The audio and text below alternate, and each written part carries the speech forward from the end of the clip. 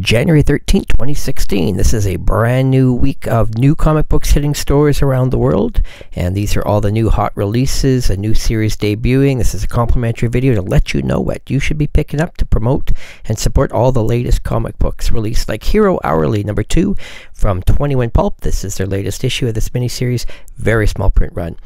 Humbug #2 continues the new ongoing series from 451 Media. Mighty Morphin Power Rangers is back after a long break, and big push for this with lots of variant covers, a couple really rare ratio variants like a 1 in 100. Spirit Leaves is the latest from Chapter House Comics, a bunch of variant covers for this one, for small print run, very cool looking.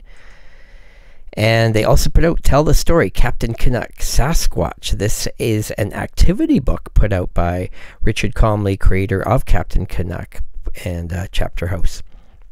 Burnt Comics is the latest from Creature Entertainment, and this is a very small print run. Tough to find this one. Most stores will not get this one. Leaving Megapolis, Surviving Megapolis is the latest from Dark Horse and writer Gail Simone. Over at DC, Green Lantern Corps has a new miniseries called Edge of Oblivion, featuring all the other different Green Lanterns out there. And Wonder Woman also gets her own miniseries called Legend of Wonder Woman. Red Sonja is relaunched with Volume 3 over at Dynamite Entertainment. Lots of variant covers for this one. And Heavy Metal Magazine presents their latest series called Narcopolis Continuum. Gutter Magic debuts at IDW, as does Luna the Vampire. This is one of the fun books of the week from Yasmin Sheik. The Walking Dead will be the biggest selling book of January, and there is 6 covers in total. This is the rarest one of all, the Retailer Appreciation cover. Only 1 copy per store.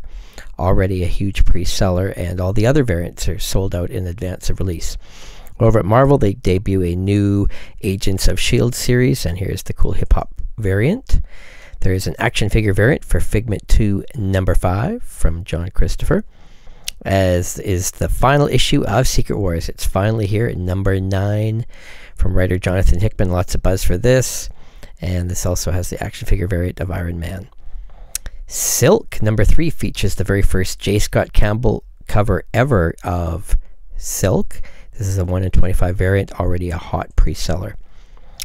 Evil Dead 2 is out with a new series called Cradle of the Damned, and there's this 1 in 10 ratio variant, which pays tribute to the EC horror comics of the 50s. This is going to be very hard to find. And Grim Fairy Tales gives us a new series called Inferno Resurrection. Bunch of variant covers, great artwork as always. Lots of cool books. Support these. These are the latest hot books out in stores this week, brand new releases. And of course, you can order any of these and any other releases at Hoknes Comics or HoknesUSA.com. We do ship worldwide, and we do have 30% off cover price for all pre-orders. And we also have some big sales online as well. So thanks again for your support, and we hope to see you next week.